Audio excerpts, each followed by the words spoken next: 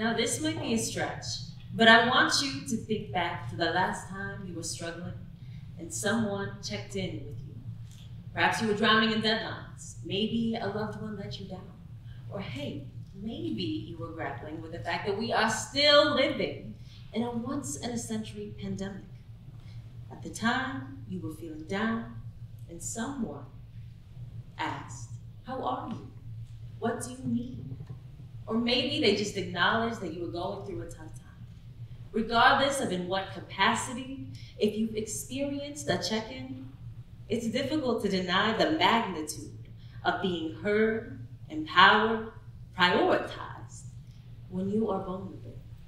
Not only can it relieve the stress of that moment, but it can also prevent future emergencies from arising.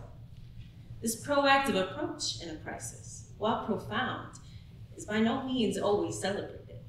We say heroes, and the image of someone just checking in, not the first thing that comes to mind. We say heroes and we picture paramedics racing patients to the hospital, firefighters boldly fighting flames, or maybe even superhuman web shooters saving the day. Front row just flinched a little bit, like relax, guys. Web shooters, not in the budget, I promise.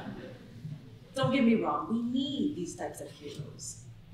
But the reality is, preventing a crisis is just as heroic as responding to one.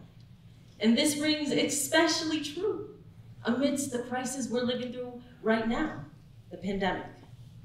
While many of us know the value of checking in personally, it seems to be missing from our public health response. Discussions around coronavirus infections are quick to blame the body. We trace a rise in COVID-19 hospitalization rates to pre-existing conditions, lack of herd immunity, and of course, there's truth to that. But the reality is, rarely do we consider how disease is not just a result of the breakdown in the body, but a symptom of a breakdown in society, a failure to check in within our own neighborhoods. Because as it turns out, prioritizing the needs of those most vulnerable can make the difference between responding to a crisis and preventing one. I lived and breathed the truth of that statement while serving in a rather unconventional role during the pandemic. Not as a healthcare worker, not as a health official, but as a resident advisor, attempting to live and work in an undergraduate dormitory back in Michigan. This was circa 2020, which might as well be 20 years ago, given those are COVID years. Now, as an RA, or resident advisor, we're permitted to move into the dorms a week before all other students. Now, I know many of you here have experienced the move-in firsthand, but even if you haven't, it's not hard to picture what it would look like if an ER waiting room at a Black Friday sale had a baby. It's chaotic, to say the least. Every year, the burden of distributing thousands of dormitory keys amidst this crowded chaos largely falls on student staff. And as staff, we knew that our risk of contracting COVID-19 would be especially elevated.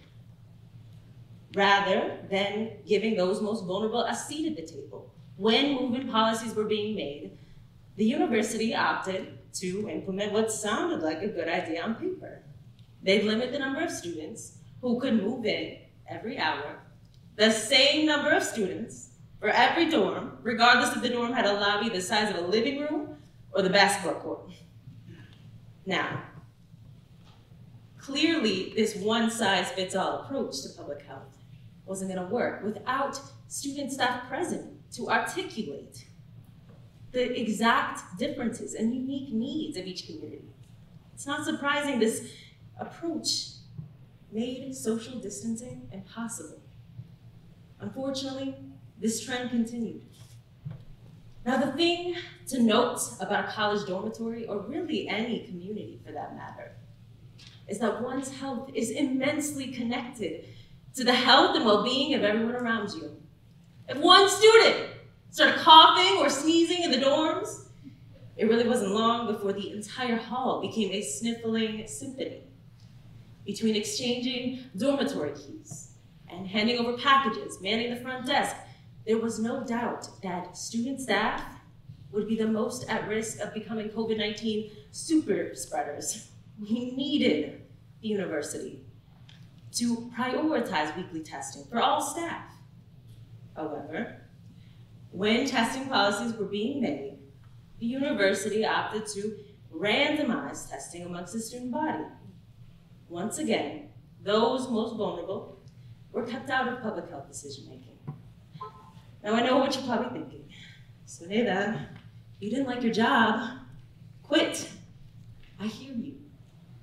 You're right, I chose to be an RA.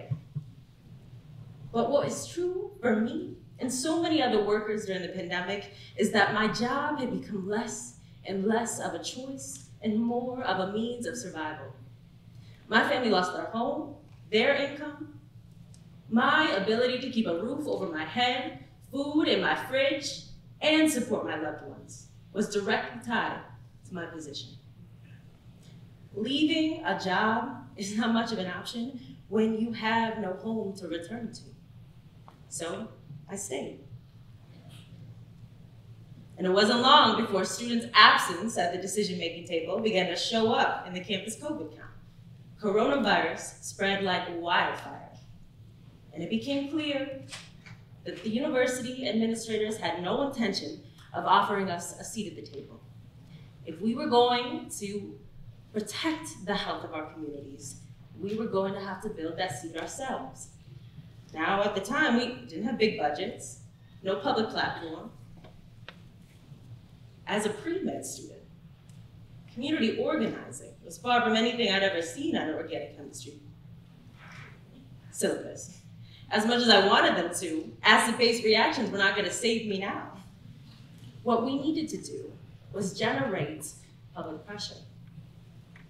Nevertheless, despite our inexperience, peer by peer, speech by speech, media interview by media interview, we built a grassroots movement called Red Staff Reform. There's me.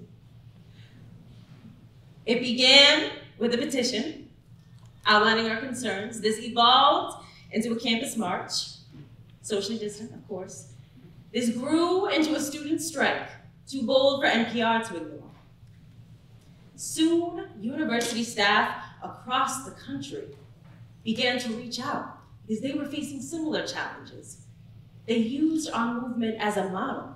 We became a catalyst for putting public health decision-making back into the hands of those most vulnerable. And it was at this time that the pressure we had generated had become too much for the university to ignore. Finally, administrators responded by increasing our access to PPE, guaranteeing weekly COVID testing, and also ensuring weekly meetings between administrators and frontline staff. Finally, we had our seat at the table. It was at this time that I couldn't help but notice how quick the community, the surrounding neighborhoods, were to mobilize around student staff. It became clear that they understood that if people in their own backyard were vulnerable, soon their health would be too. As grateful as I was to be immersed in this movement, I felt isolated by my own inquiry. Where was this same energy, same enthusiasm for addressing health inequities, a public health crisis that didn't always make the news? Just like a viral outbreak, health inequities function as an unseen enemy, disproportionately impacting Black, Hispanic, low-income communities. Just like a viral outbreak, you can see the toll of health inequities on a map, not just in distribution of COVID cases, but as in a wide range in average life expectancy. Within Michigan neighborhoods alone, there is a 29-year difference between the average life expectancy of someone born in East Grand Rapids versus some neighborhoods in Detroit. Inequity like this exists throughout the country. How is this any less of a crisis too? Similar to a viral outbreak, health inequity remains a threat to all. Not only does it exhaust local healthcare resources, but it also makes us more vulnerable to pathogens, whether it's during a pandemic or the annual flu. No, health inequity doesn't spread person to person per se, but it does spread from generation to generation. Health inequity is infectious. And unless we protect those most vulnerable to it, unless we empower them, we jeopardize the well-being of the entire community. By all means, my experience is not the only proof of this. A community in Albuquerque, New Mexico, realized this truth when they organized around food insecurity and nutrition through the Southwest Organizing Project. This initiative was born from 13 ordinary citizens who recognized that Albuquerque's Hispanic youth were disproportionately impacted by the lack of produce available in their neighborhoods. By listening and learning and offering a seat at the table to their Hispanic neighbors, they organized gardening workshops that increased access to fresh produce for the entire community.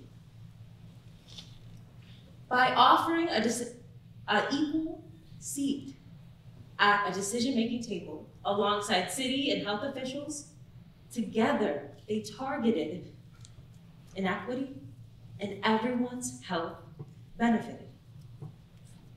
Now I know it might be tempting to believe that this pandemic has created new problems, new gaps in our health system, but the truth is the public has been missing from our public health response long before COVID-19. Amidst any crisis, if decision makers are not listening, are not empowering, are not uplifting those most vulnerable, they jeopardize the well-being of the entire community. It is up to all of us to lean on our tools of civil disobedience, to ensure the right voices are heard. It just so happens the campus we're sitting on right now is perfectly poised to put the public back in public health. Our very own Rhode Island State Department has created what is known, or Health Department has created what is known as health equity zones. These are designated committees where community members like yourself can sit alongside nonprofits, city and health officials, all working to assess and address the needs of their community. Everyone here, right now, can join a health equity zone and work alongside these organizations the moment I stop talking. Regardless of where you are watching this, the key is to not wait for a crisis, to get to know the needs of your community. I know when we think of heroes, we often think of the person that responds to an emergency. They're the doctor running in code blue. They're the firefighter boldly fighting flames.